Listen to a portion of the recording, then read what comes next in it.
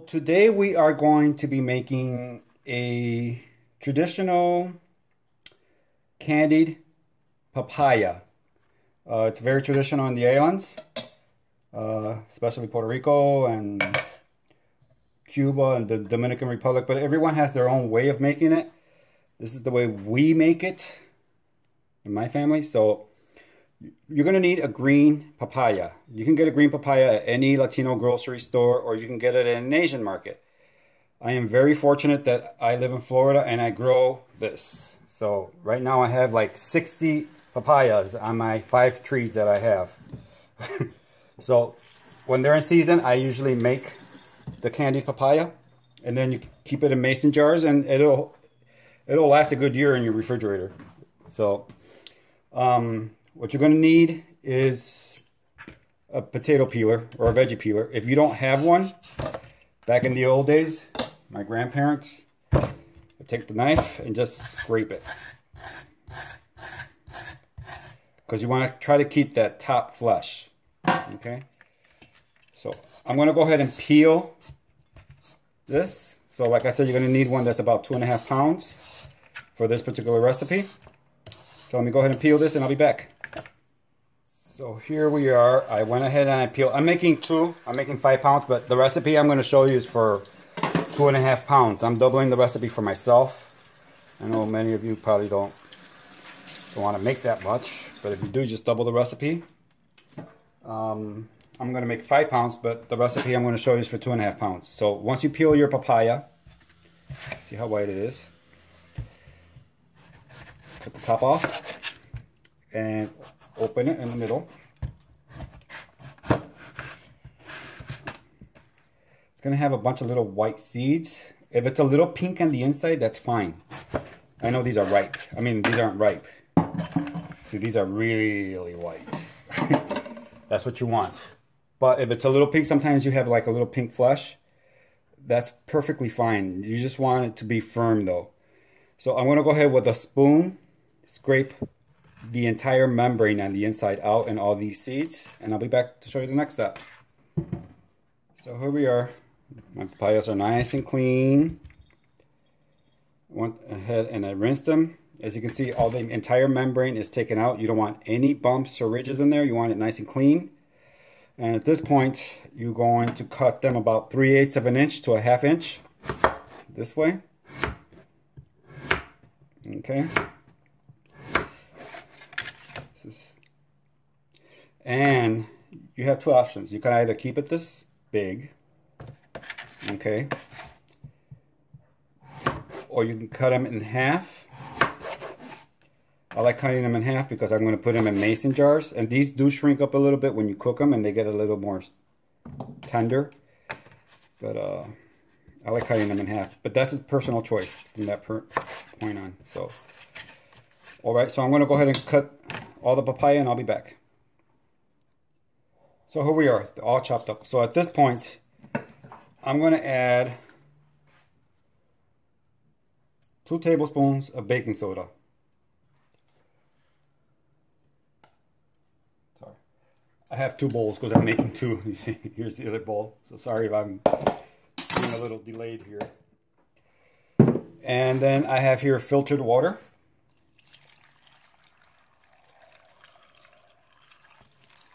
And you want to cover this, cover the papaya all in that. Give it a good stir to make sure the baking soda gets into every nook and cranny. And what the baking soda does, it firms it up. It gives it a real nice tough skin on the outside, so when it cooks, it won't fall apart. If you don't want to do the baking soda, if you live like where you have a lot of sunlight, the old folks, what they used to do was put it out in the sun all day for at least 6 to 7 hours. They would cut it up and just lay it on paper bags, and just lay it outside in the sun for 6 to 8 hours, and then they would make this. But this way, I think it's just easier. I mean, I do live in Florida, I can do that. But anyway, let it sit in here for about a half hour, and then we'll start making our candy, okay? So here we're back. A half hour has passed. I have here 1 cup of brown sugar. Okay. you're gonna need star anise. You're gonna put 2. Canela entera, that's cinnamon sticks. Not cinnamon powder, you cannot use powder for this. You're gonna need 2. What I do is I break them in half.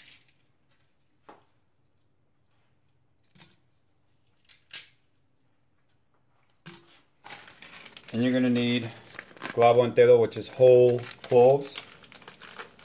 Again, you need the actual cloves. You cannot use powder. You're gonna need, for your recipe, you're gonna need 10. So 2, 4. And that's organic brown sugar. Make sure your sugar is organic or vegan certified. Here, you're gonna need 2 cups of regular sugar, vegan sugar. So that's 1 cup. These are half cups. I know it seems like a lot of sugar, guys. Stir everything up. Turn your heat up to a medium. Mix everything up really nice. Put about 1/8 of a teaspoon of salt. Always put salt in your soup. Now, this is at about a 5 on my stove. I have an electric stove.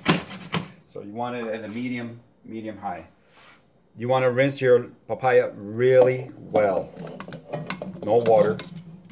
We're not adding any water to this. Mix it to coat your sugar.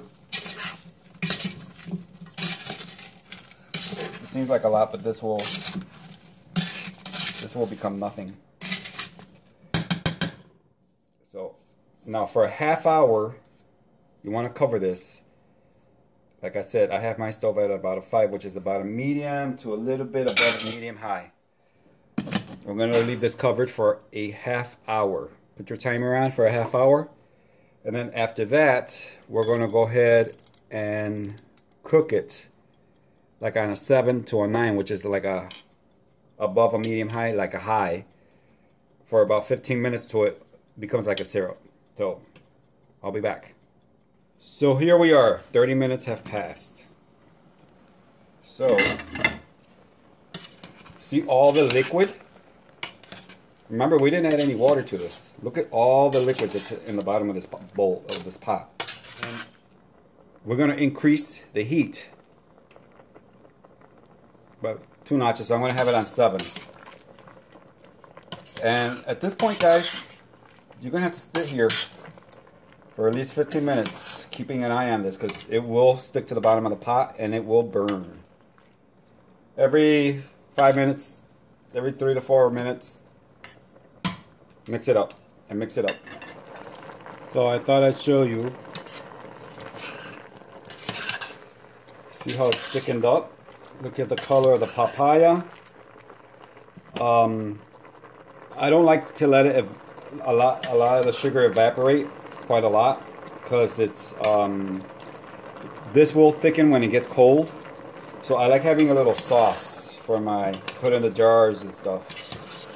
And you see the papaya, how nice it's gotten, somewhat translucent. You see, but it's still integrated. It's not falling apart or crumbling. You don't want the papaya to crumble. So if you don't like a lot of liquid, honestly, cook it longer. Just crank up the heat as high as you want, and just keep stirring it until you get the consistency of the sauce that you want. So for me, that's good enough, because I like having, like I said, I like having a little bit of the syrup in my containers. So I'm going to turn it off at this point. All right. Oh my God.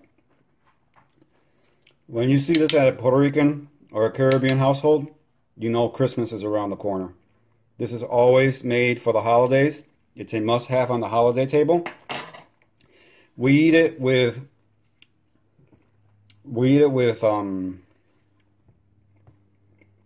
galletas de manteca, but we're vegan, so we don't eat that. It's made out of lard. Crackers made out of lard. It's gross anyway. And we eat it with farmer's cheese, queso Caribe. But I found that if you get the, I think Daya makes it, the Gouda cheese, it tastes just the same as the queso de bola from Puerto Rico. So I hope you guys try this out. Another holiday little treat. And this is what I do. I put it in mason jars, let it cool off, and I put it in the refrigerator. And it's I eat it with Rovira crackers, which are like saltine crackers, but they're from Puerto Rico. They're the only ones that don't have animal fat in it. It's called Rovira. It's a blue can. You can get them at the Puerto Rican market. Or any saltine cracker that doesn't have, that's made out of vegetable oil. Anyway, as always, thanks for tuning in. I don't want to keep lingering here. Peace. De mi casa a tu casa. Vejan, everyone. Take care.